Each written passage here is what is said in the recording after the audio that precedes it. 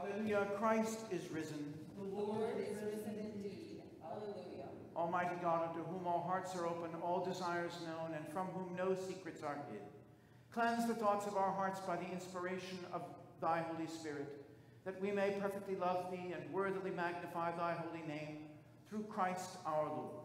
Amen. Hear what our Lord Jesus Christ saith: Thou shalt love the Lord thy God with all thy heart, and with all thy soul, and with all thy mind. This is the first and great commandment, and the second is like unto it: Thou shalt love thy neighbor as thyself. On these two commandments hang all the law and the prophets. Lord, have mercy upon us. Christ, have mercy upon us. Lord, have mercy upon us. Glory be to God on high, and on earth peace, goodwill towards men. We praise thee, we bless thee, we worship thee, we glorify thee, we give thanks to thee for thy great glory. O Lord God, heavenly King, God the Father Almighty, O Lord, the only begotten Son, Jesus Christ, O Lord God, Lamb of God, Son of the Father, that takest away the sins of the world, have mercy upon us. Thou that takest away the sins of the world, receive our prayer. Thou that sittest at the right hand of God the Father, have mercy upon us. For thou only art holy. Thou only art the Lord. Thou only, O Christ, with the Holy Ghost, art most high in the glory of God the Father. Amen. The Lord be with you. And with thy spirit. Let us pray.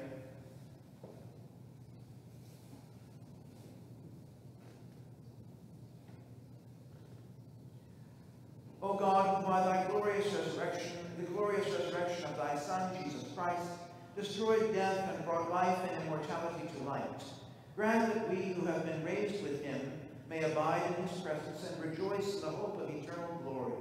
Through the same Jesus Christ our Lord, to whom with thee and the Holy Spirit be dominion and praise forever and forever.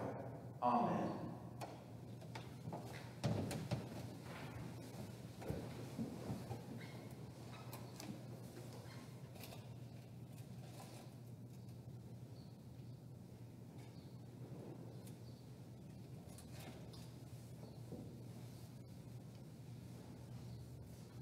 A reading from the Acts of the Apostles. Let the entire house of Israel know with certainty that God has made him both Lord and Messiah, this Jesus whom you crucified. Now, when they had heard this, they were cut to the heart and said to Peter and to the other apostles, Brothers, what should we do? Peter said to them, Repent and be baptized, every one of you, in the name of Jesus Christ, so that your sins may be forgiven and you will receive the gift of the Holy Spirit. For the promise is for you, for your children, and for all who are far away, everyone whom the Lord our God calls to him. And he testified with many other arguments and exhorted them, saying, Save yourselves from this corrupt generation. So those who welcomed his message were baptized, and that day about 3,000 persons were added.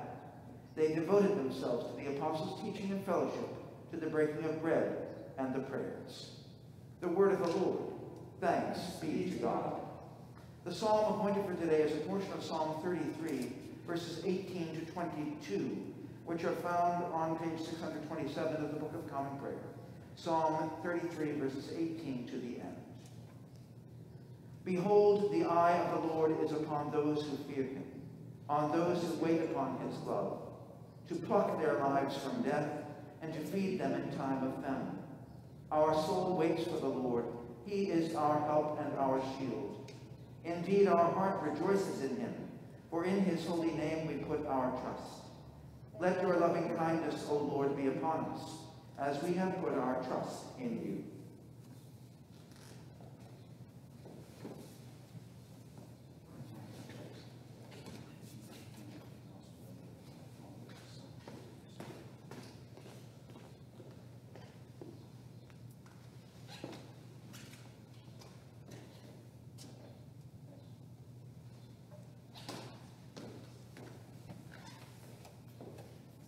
The Lord be with you. And with thy spirit. The Holy Gospel of our Lord Jesus Christ according to John.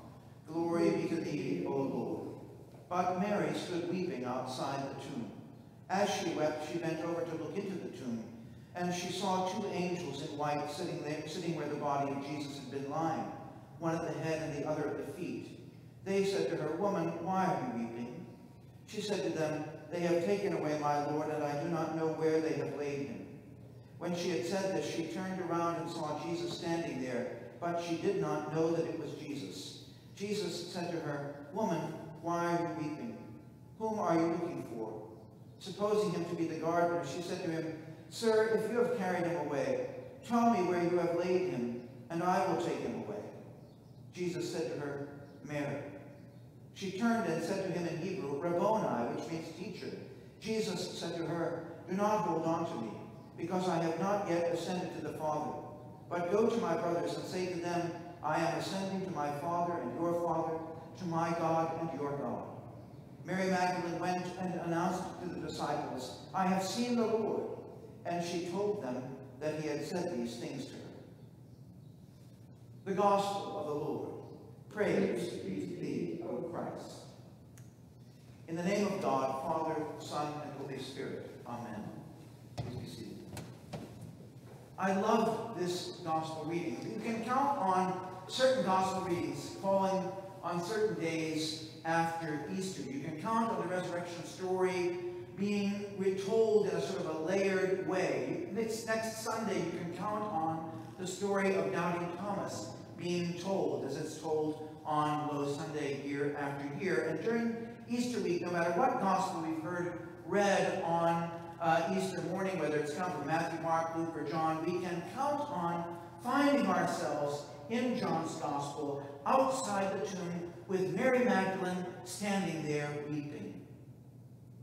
And we hear the question over and over again, "Woman, why are you weeping?" This is a pregnant question, because it's not just directed at Mary Magdalene, it's directed at any of us who might be standing outside a tomb of dashed hopes, a tomb where death seemed to have replaced what we hoped would be a long, happy, and fruitful life. A tomb where friendship has just been buried, where love has just been buried.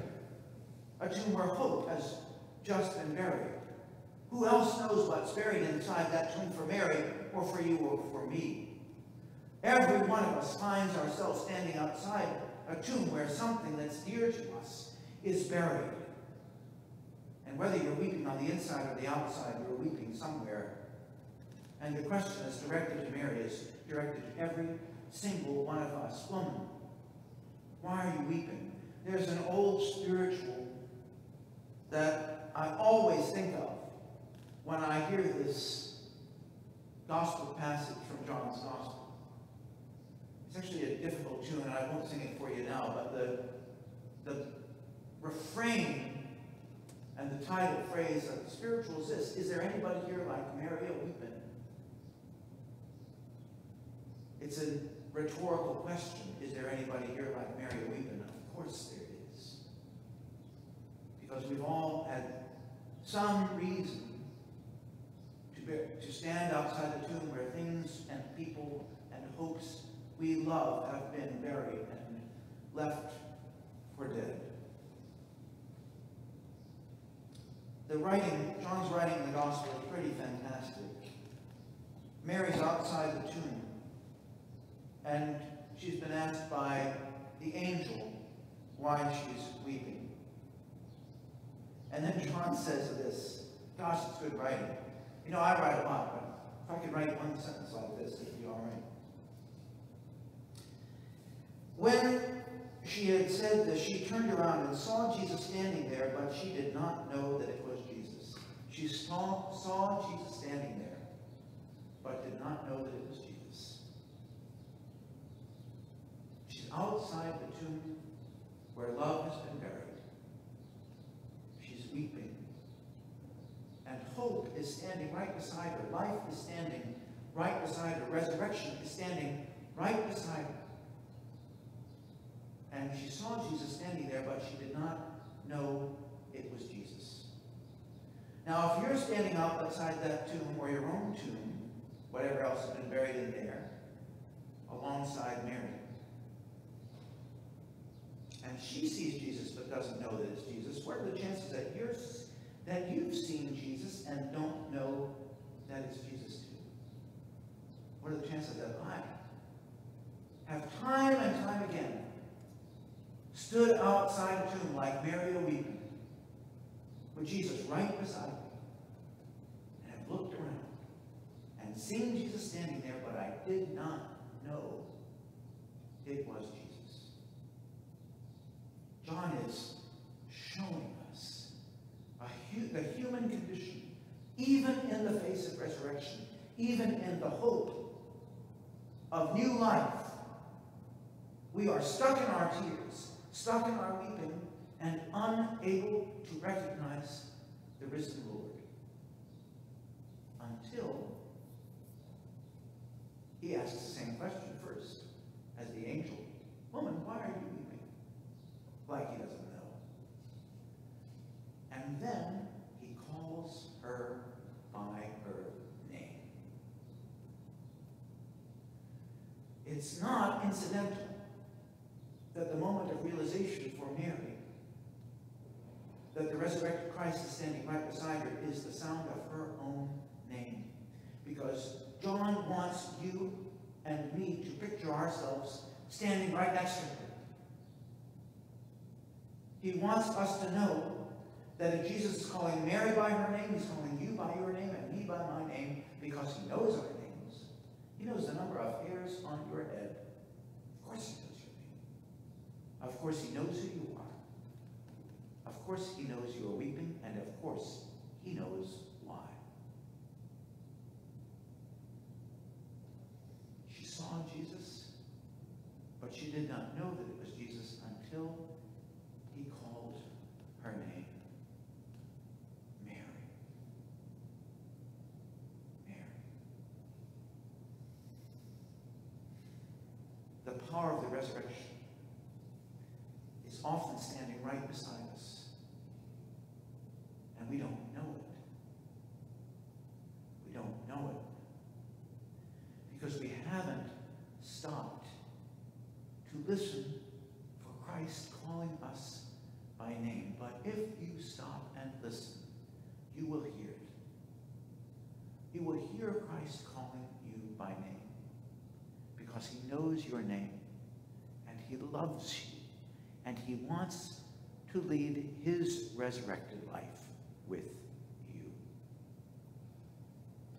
And for some of us, the reason we come to church day after day is because we need to listen for that sound of Christ calling our names day after day.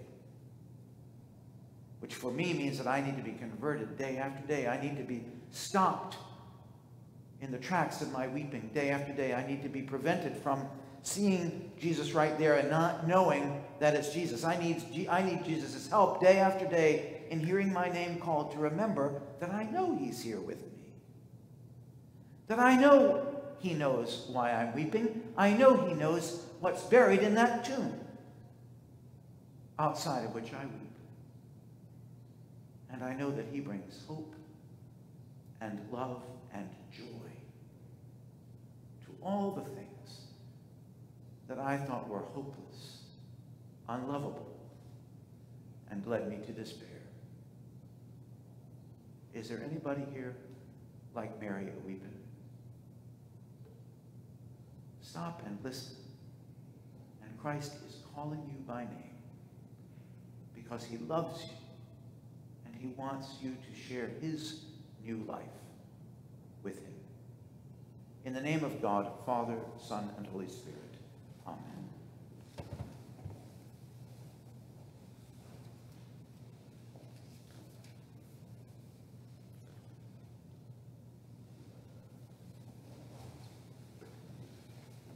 Let us pray for the whole state of Christ's church and the world. Almighty and ever-living God, who in thy holy word hast taught us to make prayers and supplications, and to give thanks for all men, receive these our prayers which we offer unto thy divine majesty, beseeching thee to inspire continually the universal church with the spirit of truth, unity, and concord, and grant that all those who do confess thy holy name may agree in the truth of thy holy word and live in unity and godly love.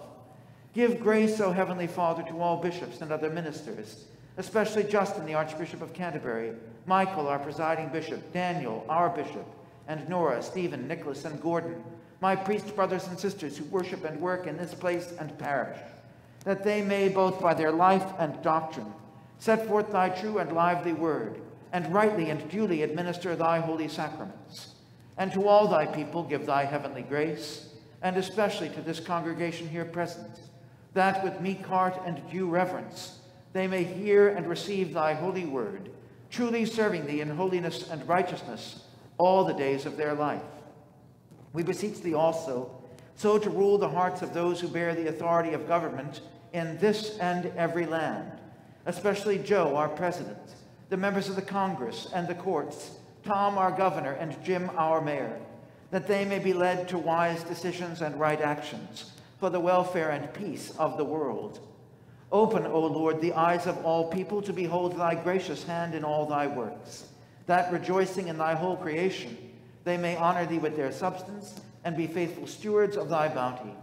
And we most humbly beseech thee of thy goodness, O Lord, to comfort and succor all those who are sick with the coronavirus, all doctors, nurses, medical workers, and essential workers of various occupations who put themselves at risk for the well-being of others, all those who are unemployed or otherwise in financial dire straits and are anxious or worried about their livelihoods, their careers, their families, and their own well-being, all those who hunger and thirst for righteousness and who are struggling for justice that's been denied, and working to bring about an end to the sin of racism in our hearts and in our society, and all those beloved of this parish community who are sick or in trouble, especially remembering to pray for Chris, George, Sue, Kent John, George, John, Homer, Mary Jane, Marlene, Jean, Marguerite, Kathleen, Lori, Elizabeth, Mark, Ira, Kevin, Colleen, Jameson, Julia, Will, Chris, and all those who in this transitory life are in trouble, sorrow, need, sickness, or any other adversity.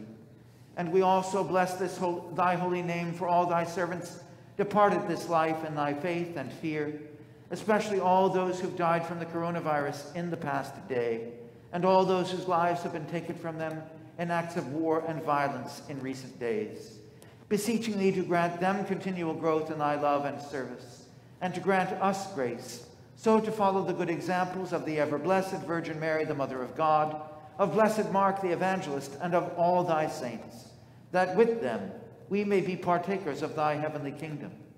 Grant these our prayers, O Father, for Jesus Christ's sake, our only mediator and advocate. Amen. Let us humbly confess our sins unto Almighty God. Almighty God, Father of our Lord Jesus Christ, maker of all things, judge of all men, we acknowledge and bewail our manifold sins and wickedness, which we from time to time most grievously have committed, by thought, word, and deed against thy divine majesty, provoking most justly thy wrath and indignation against us. We do earnestly repent and are heartily sorry for these our misdoings. The remembrance of them is grievous unto us. The burden of them is intolerable. Have mercy upon us. Have mercy upon us, most merciful Father. For thy Son, our Lord Jesus Christ's sake, forgive us all that is past, and grant that we may ever hereafter serve and please thee in newness of life, to the honor and glory of thy name, through Jesus Christ our Lord. Amen. Almighty God, our heavenly Father, who of his great mercy hath promised forgiveness of sins to all those who with hearty repentance and true faith turn unto him, have mercy upon you, pardon and deliver you from all your sins, confirm and strengthen you in all goodness, and bring you to eternal life, through Jesus Christ our Lord. Amen. The peace of the Lord be always with you. And with thy spirit. Now is Christ risen from the dead and become the first fruits of them that slept.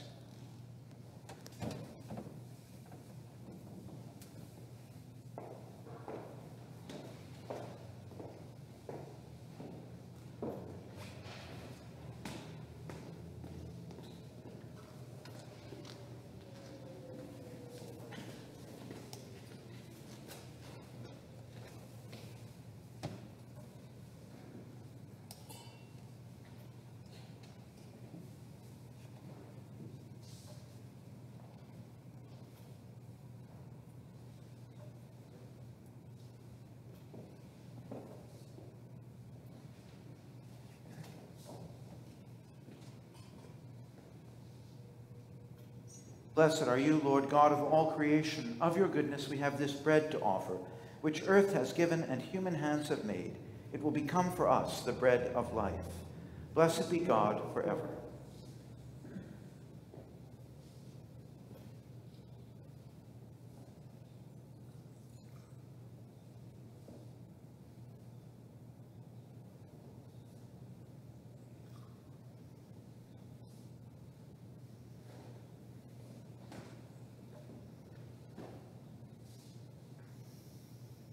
Blessed are you, Lord God of all creation. Of your goodness we have this wine to offer, fruit of the vine, and work of human hands. It will become for us our spiritual drink. Blessed be God forever.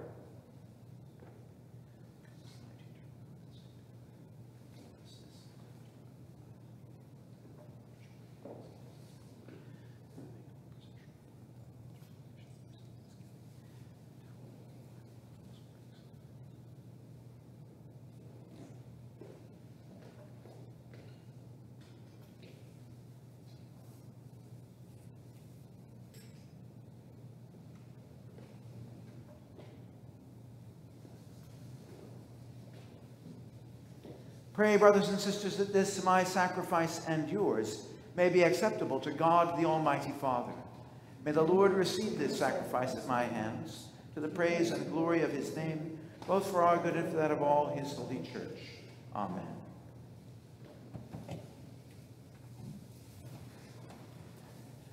The Lord be with you. And with thy spirit. Lift up your hearts. We lift them up unto the Lord. Let us give thanks unto our Lord God. It is meet and right so to do. It is very meet, right, and our bounden duty that we should at all times and in all places give thanks unto thee, O Lord, Holy Father, almighty everlasting God. But chiefly are we bound to praise thee for the glorious resurrection of thy Son, Jesus Christ our Lord. For he is the very paschal Lamb, who was sacrificed for us, and hath taken away the sin of the world, who by his death hath destroyed death, and by his rising to life again hath won for us everlasting life. Therefore with angels and archangels and with all the company of heaven, we laud and magnify thy glorious name, evermore praising thee and saying, Holy, holy, holy, Lord God of hosts, heaven and earth are full of thy glory. Glory be to thee, O Lord Most High. Blessed is he that cometh in the name of the Lord. Hosanna in the highest. All glory be to thee, Almighty God, our heavenly Father, for that thou of thy tender mercy didst give thine only Son, Jesus Christ, to suffer death upon the cross for our redemption, who made thereby his one oblation of himself once offered, a full, perfect, and sufficient sacrifice, oblation and satisfaction for the sins of the whole world, and did institute and in his holy gospel command us to continue a perpetual memory of that his precious death and sacrifice until his coming again. For in the night in which he was betrayed, he took bread, and when he had given thanks, he brake it and gave it to his disciples, saying, Take, eat. This is my body, which is given for you. Do this in remembrance of me.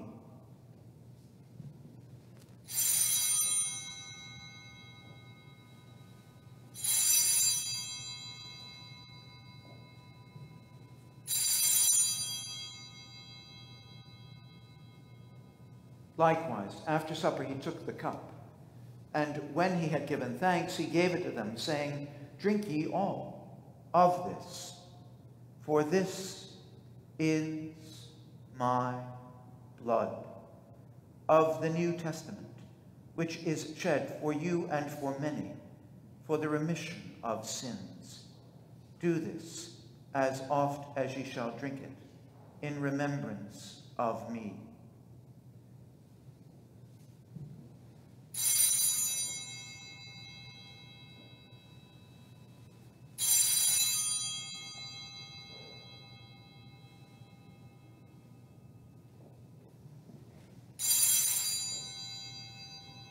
Wherefore, O Lord and Heavenly Father, according to the institution of thy dearly beloved Son, our Savior, Jesus Christ, we, thy humble servants, do celebrate and make here before thy divine majesty, with these thy holy gifts which we now offer unto thee, the memorial thy Son hath commanded us to make, having in remembrance his blessed passion and precious death, his mighty resurrection and glorious ascension, rendering unto thee most hearty thanks for the innumerable benefits procured unto us by the same. And we most humbly beseech thee, O merciful Father, to hear us, and of thy almighty goodness, vouchsafe to bless and sanctify with thy word and Holy Spirit these thy gifts and creatures of bread and wine, that we, receiving them according to thy Son, our Savior, Jesus Christ's holy institution, in remembrance of his death and passion, may be partakers of his most blessed body and blood. And we earnestly desire thy fatherly goodness mercifully to accept this, our sacrifice of praise and thanksgiving, most humbly beseeching thee to grant that by the merits and death of thy Son, Jesus Christ, and through faith in his blood, we and all thy whole church may obtain remission of our sins and all other benefits of his passion. And here we offer and present unto thee, O Lord, ourselves, our souls and bodies, to be a reasonable, holy, and living sacrifice unto thee, humbly beseeching thee that we and all others who shall be partakers of this holy communion may worthily receive the most precious body and blood of thy Son, Jesus Christ, be filled with thy grace and heavenly benediction, and made one body with him, that he may dwell in us, and we in him. And although we are unworthy through our manifold sins to offer unto thee any sacrifice, yet we beseech thee to accept this, our bounden duty and service, not weighing our merits, but pardoning our offenses, through Jesus Christ our Lord, by whom and with whom, in the unity of the Holy Ghost, all honor and glory be unto thee, O Father Almighty, world without end. Amen. And now, as our Savior Christ hath taught us, we are bold to say, Our Father, who art in heaven, hallowed be thy name. Thy kingdom come, thy will be done, on earth as it is in heaven. Give us this day our daily bread, and forgive us our trespasses, as we forgive those who trespass against us. And lead us not into temptation, but deliver us from evil. For thine is the kingdom, and the power, and the glory, forever and ever. Amen.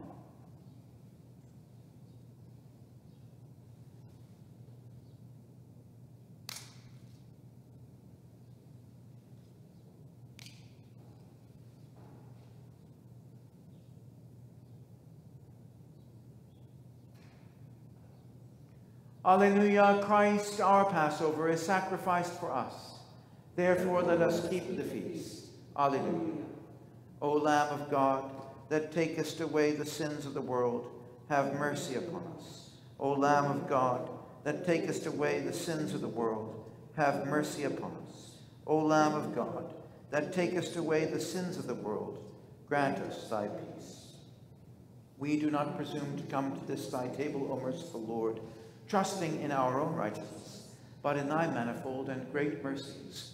We are not worthy so much as to gather up the crumbs under thy table, but thou art the same Lord whose property is always to have mercy.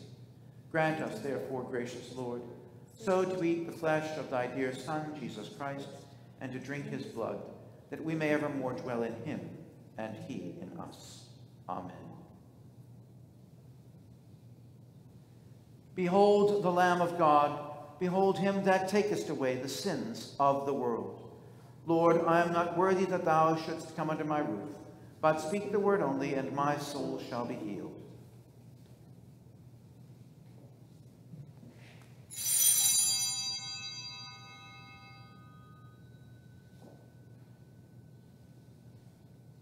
The body of Christ, the bread.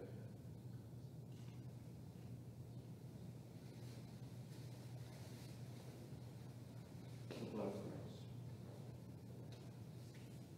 The salvation.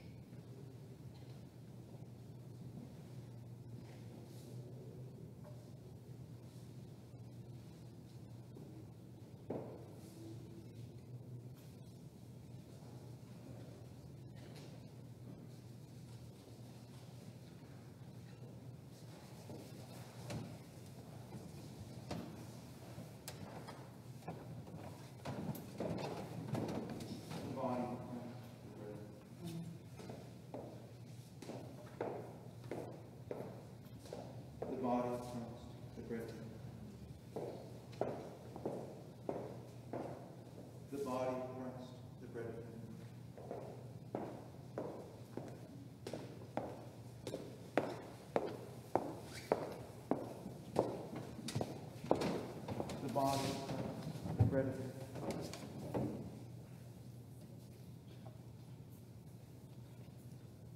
the body, the bread.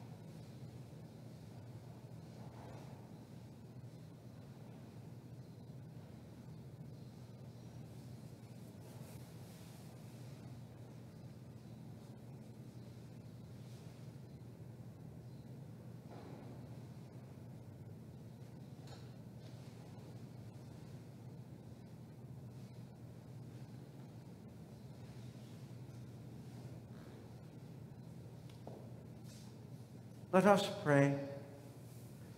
Almighty and ever-living God, we most heartily thank thee for that thou dost feed us in these holy mysteries with the spiritual food of the most precious body and blood of thy Son, our Savior, Jesus Christ, and dost assure us thereby of thy favor and goodness towards us, and that we are very members incorporate in the mystical body of thy Son, the blessed company of all faithful people, and are also heirs through hope of thy everlasting kingdom. And we humbly beseech thee, O Heavenly Father, so to assist us with thy grace, that we may continue in that holy fellowship, and do all such good works as thou hast prepared for us to walk in. Through Jesus Christ our Lord, to whom with thee and the Holy Ghost be all honor and glory, world without end. Amen.